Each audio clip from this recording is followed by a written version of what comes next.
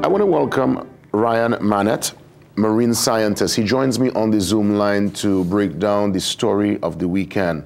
So many in Tobago are still very much concerned. Some of the popular spots still closed, and we saw via that development with the injury.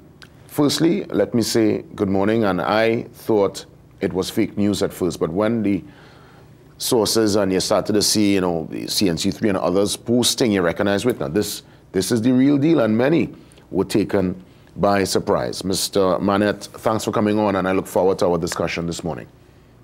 Hi, good morning. Thanks for having me. And yes, I echo your sentiment. It was a bit of a shock at first when we saw the news, and the first reaction is, this must be fake. Yeah. But then once the news started coming in, you realize, okay, it is real. So, yeah. Well, we're happy to report that the tourist is getting the best care in Tobago, and the government, the THA, they're going to cover all expenses and his stay, because he was carded to leave actually Friday carded to leave, a matter of fact, I think the same day. But obviously, he needs to mend. But let's get to this particular incident. How rare is a situation like this? I can't recall really in recent history or recent time a shark attacking anyone in Trinidad and Tobago waters. Yeah, so shark attacks are incredibly rare. I think globally, the latest statistics compiled up to 2022 would have been approximately about an average of 64 shark attacks globally, and 6 of those were fatalities. Now, if you consider the millions of users of the ocean space on a daily basis on a global scale, 64 attacks is very, very small. So the probability of actually being attacked by a shark is very small. They usually give a comparison, say you're more likely to be struck by lightning than to be attacked by a shark. So that shows you how, small the chances are. Wow, and how rare it is. That was a real hard luck there for the tourists. Now, what can trigger a shark? Now, it's very rare, but clearly, the shark would have been triggered. We always hear of blood. We heard that sharks, they're drawn to blood. I mean, wasn't there, you weren't there, we don't know. From your, investigations and research over the years, what can trigger this very rare occurrence? Okay, so first of all, there are so many different factors that can result in a shark attack. The most common situation in a shark attack is mistaken identity. The shark thinks that the person swimming is prey, or one of the usual prey. So sharks are generally attracted to splashing in the water, because in a lot of cases, an injured fish would move kind of erratic and splash around. So once there is splashing, the shark can perceive that as its usual prey and come in. But there are so many other factors. There could be, it could be a territorial thing. It could be an injured shark looking for an easy meal. There are so many different factors at play, and without knowing the situation leading up to this particular attack, it's really impossible to say what would have triggered this particular shark to attack the individual. Understood. So it's just really probably a case of, but wrong place at the wrong time. Yeah. And a very unfortunate situation. Very, very unfortunate. Now, I've been reading on this story and doing my own research, and what I've recognized, someone would have mentioned, and I guess you could either confirm or refute, that bull sharks being so close to the coastline is a result of a very healthy ecosystem.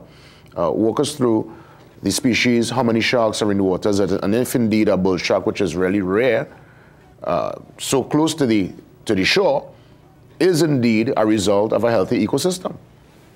So there is some truth to that. Not necessarily a bull shark in particular, but sharks are generally considered apex predators, and they play a key role in maintaining the health of an ecosystem. So they're what they call a keystone species. When you have a healthy population of sharks, it indicates that your ocean is healthy. So simply seeing a bull shark close to shore doesn't necessarily mean that your population of sharks is healthy. It just means that this one individual came close to shore. But the general idea is once you have healthy apex predators, or healthy population of apex predators, it's a good indicator that the rest of your food chain is in fact healthy. And just to make it clear, bull sharks are not particularly unusual in our waters. You know, we have over 40 species of sharks, which include large coastal species. Over 40, like the bull shark. 40 yes, species? 40 species have been observed in our waters over the years through research. And yeah, they include the bull shark and the tiger shark and the hammerhead sharks. So they are known to be in our waters. We may not see them very often because sharks tend to avoid people. So just to put it out there, sharks don't normally attack people. Humans are not on the food chain, on the menu generally for sharks. But, you know, once you're in the ocean, there's always the likelihood or the possibility that a shark is somewhere nearby. And I would imagine, I mean, to tell someone not to panic, I mean, easier said than done. Yeah. Because especially coming out of the incident in Tobago, so many were scared. A matter of fact, 10 beaches remain closed, still off limits. Yes. What's your advice to sea bathers, seagoers, concerning just, you know, how they maneuver the waters? If they see a shark, what's your first, you know, what protocols should be considered? And do you agree with this closing off of the beaches at this point in time? Yes, I do agree that the beaches should have been closed. That's the correct step that they took, just out of abundance of caution, especially seeing that they've been seeing a shark at other bays around. So closing the beaches is a good idea while they assess the situation. In general, if you encounter a shark in the ocean, there are certain things you can do to help reduce your risk of attracting that shark. So, for example, try not to splash too much because splashing attracts sharks. If you're going in the ocean, you know, don't go alone. Go with a group because sharks tend to, like I said before, tend to avoid humans. So if you're in a group, they're less likely to approach you. Try not to wear too bright colors because sharks might be attracted to the colors. Little things like that, no shiny things. So avoid shiny jewelry. And in general, avoid going into the ocean during the dusk and dawn hours because those are the times when sharks are generally most active. I was going to ask, in terms of the bounty that was put on the shark. Now, obviously, it was retracted. But what was your initial thought when you saw that $10,000 reward for the shark? Because I saw fishermen gearing up. Man was willing to leave Trinidad to go to Tobago to find the shark. Your take? Okay, so I think that was a rush decision to put out that bounty.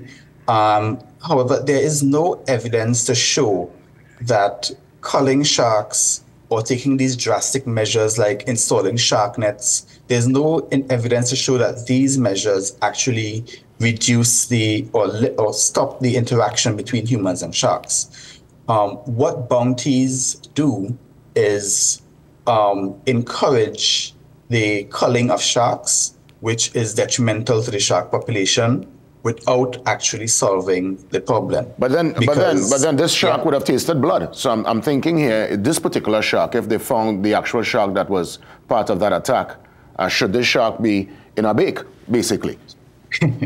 Well, again, there's no evidence to show that sharks acquire the taste of human flesh just from an attack. So you can have. And in fact, there's very little evidence to show that sharks are attracted to human blood at all in the first place. So, putting out a bounty to hunt sharks would encourage persons to go out looking for a shark. And because there was so little information, I mean, even though the eyewitness identified the shark as a bull shark, I don't think there has yet been any actual confirmation that was the actual species. Well, there were lots of sightings there. People, we saw the videos on social. People, look the shark, look the shark. People, exactly. People said a ball, How do you know that was the correct shark? There are hundreds of thousands of sharks in the world. And there are lots of sharks around Trinidad and Tobago. How do you know that the shark they saw at, say, Gibson Jetty is the same shark responsible for the attack? Well, I mean, there was no way to confirm that. Well, I mean, I agree. I mean, we probably would assume, because if we're not accustomed to seeing a shark just bite a tourist, and all of a sudden a shark just dead turning out in the waters, people would assume that's the shark. I mean, it was such a this is such a mystery. It was unusual, and it is a strange. It could be a coincidence. It could be a strange coincidence. I'm not saying it's not the same shark. It could be. We don't know. But what we were seeing, the reports we were seeing coming out of Tobago, I saw at least 4 different images of sharks where people were saying, "Oh, we caught the shark." Now, first of all, we saw bull sharks being caught, and we saw tiger sharks being caught. So, which shark is it really? And then we saw sharks ranging in size from 6 feet all the way up to probably 10, 11 feet. Yeah. So there was no real concrete information to identify the culprit, if you want to call it that, of this particular attack. Yeah. So to have a blanket bounty on sharks when you're not sure which shark it is. Well, it was retracted. They pulled it back one time because I was really happy to see that, and the chief sec did make some very important points in his speech that evening, stating the importance of sharks and that kind of thing. So and he apologized. I guess all the excitement. You're getting advice. You're not too sure. It never happened before. So people were up in arms. I want to thank you, Ryan, for the perspective. Really quick before we leave, on a lighter note, I've always heard what's inside bake is catfish. Is it catfish or is it really shark? Is it yes or no? From all the information I have available, I will say it's shark. Okay, cool. I believe it's shark, yes. Okay, so I'm not eating catfish after all. I'm actually eating shark. Well done. Ryan Mannette, thank you for the perspective, for some clarity on this most unfortunate circumstance there in Tobago. Thanks for having me. You're most welcome. Marine scientist Ryan Mannette touching base with us. Much more right after the break.